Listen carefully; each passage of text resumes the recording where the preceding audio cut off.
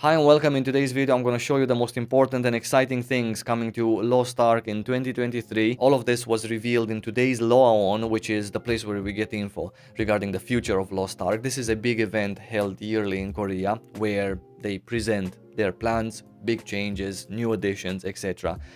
To Lost Ark. Without further ado, a huge shout out to Mr. Golden River, which was there, made his appearance to say hi to everyone. And starting with important things, probably the coolest things announced, which are 3 new classes. We already knew about the female berserker, which is called Slayer. They also had a trailer for that, so let's watch it.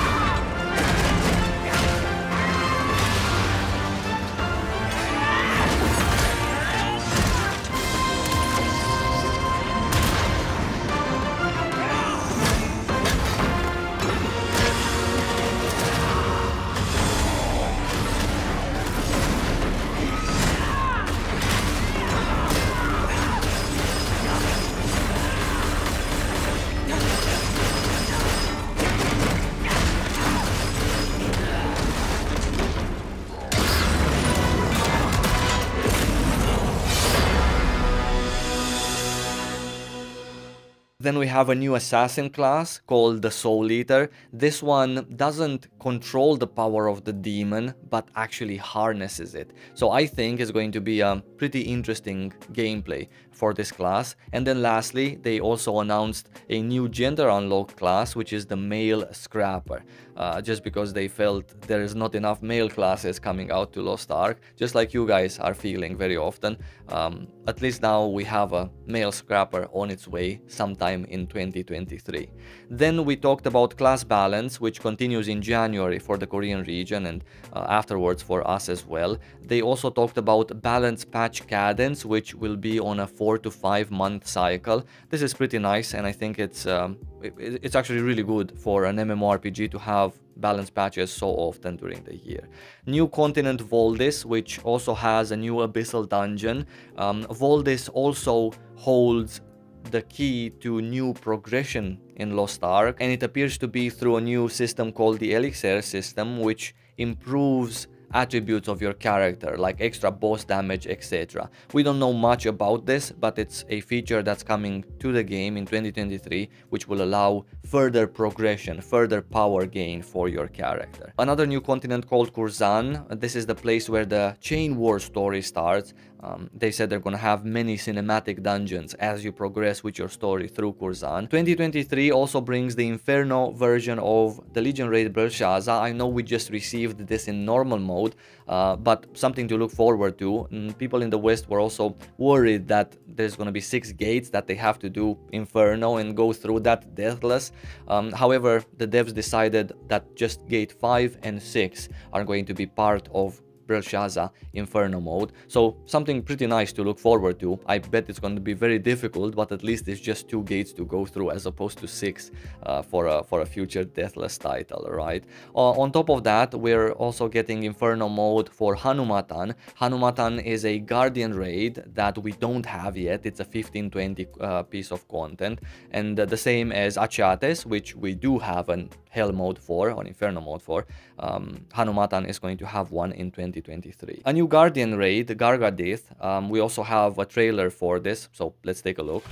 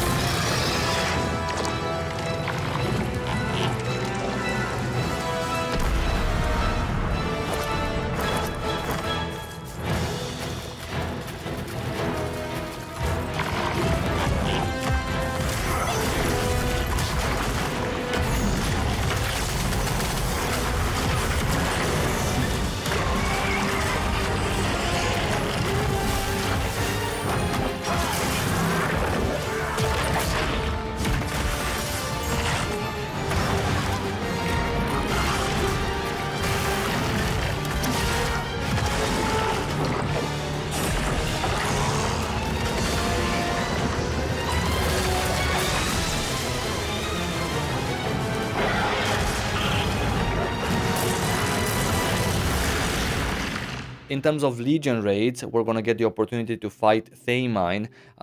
The devs said that this is going to be very hard, not only mechanically, but also the environment somehow is going to make it feel as a hard content to do. They also mentioned that even though it's going to be very hard at first, it is going to get nerfed once many people have finished it, just because they want it to be part of a pleasant weekly experience as opposed to a continuously Inferno-like mode that you feel obliged to clear on a weekly basis. All sidereals will be available in Thaemine, as far as I understand, as opposed to just 3, which is a pretty interesting concept. After Thaemine, because the Korean players were wondering what comes after Thaemine Legion raid, there's going to be Kazeros afterwards. We just have an image of the place where Kazeros is located at. This looks very similar to an Aeon picture with the Abyss, by the way.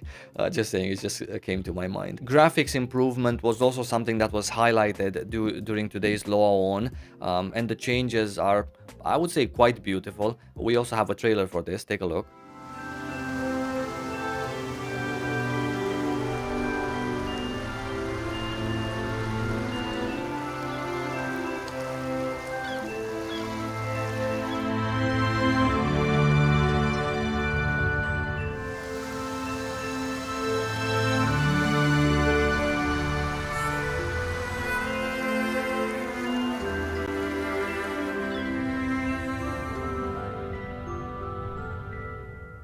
This is easily something that could potentially come out to the West sooner rather than waiting a long time after Korea gets it. MVP changes for support players.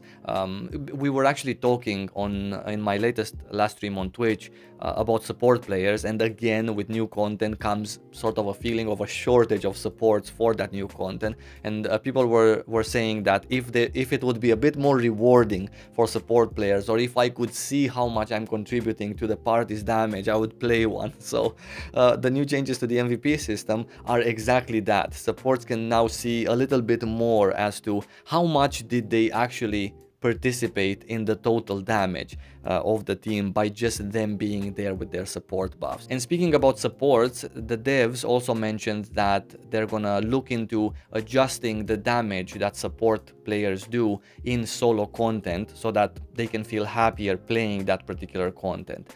So another big plus for support players. Several quality of life improvements, better overview for bracelets, for example, which is something that I really hope is going to come very shortly after Korea to our version as well, because people are pretty confused. More inventory space for content materials like Legion raids, for example, and abyssal dungeons. All of these horns and scales are going to be stored in their own section. Legendary skins, by the way, the third iteration of them are coming to Korea in 2023. I know that we haven't even received the first iteration yet, because they're still working on a system that would be more appropriate for our audience as opposed to the randomness again of Yoz's jar. So looking forward to that, but just saying this season 3 version also has an animated trail that your character leaves behind as you're walking, which is a super cool idea, something new to Lost Ark in terms of equipping a skin and having a trail. I know it's not new in MMORPGs, but I'm really happy that it's going to be present in Lost Ark, at least in the future for us as well. We have new horizontal content, Primal Island, and also the League/Dota game modes within Lost Ark. It's with towers and mobs, and you have like 5 in-game skills redone to fit this game mode, but very similar to MOBAs, right? How you would use the skills there. You can pick any class that you want, class from Lost Ark, by the way, even if you don't have that class on your roster, same as you pick your heroes in Dota, in League, etc., and you can just play versus another team of whatever, it's gonna be 4 or 5 people. Pretty interesting. I'm actually looking forward to this particular mode. I'm personally a little bit worried that there's not enough time to enjoy all of this in Lost Ark on top of what a normal player would actually be doing in game on a daily or weekly basis. However, by the time we're gonna get these game modes, maybe we're gonna be more in the clear in terms of this speedy progression to catch up to what the game has to offer right now in Korea at end game, which is fine. But I'm just saying that I really hope we're gonna have time for this as well. Then they talked about the third awakening skill, which is something that many Korean players at least were expecting or waiting for their characters. These are going to be different than the current awakening skills, as in you can only use it once, and also there's special camera movements as you use it. They have a trailer, they showed a couple of awakenings, so we can take a look at that.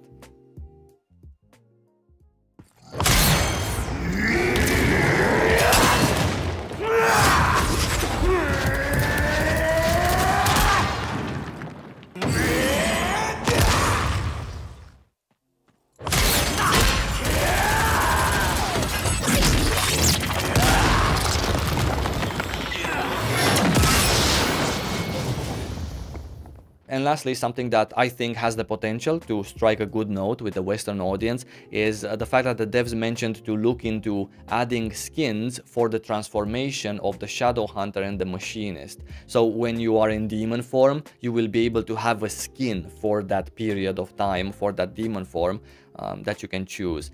What these skins might be or how they might look, we don't know yet, but right now there's a big debate on the forums as to why we got a different version of the Shadow Hunter transformation than Korea did. So maybe there's a chance that reskinning that version will help players that don't like the current version feel better about it by using a skin. The same goes for the Iron Man suit, for example. It can actually be an Iron Man suit. Maybe they can do a collab with the Iron Man movies, same as they did with The Witcher, where I'm actually Iron Man when I'm a machinist in transformation mode. Other than that, I wish you have lots of fun in Lost Ark. I'm gonna see you really soon, either in my next stream on Twitch or here on YouTube in my next video.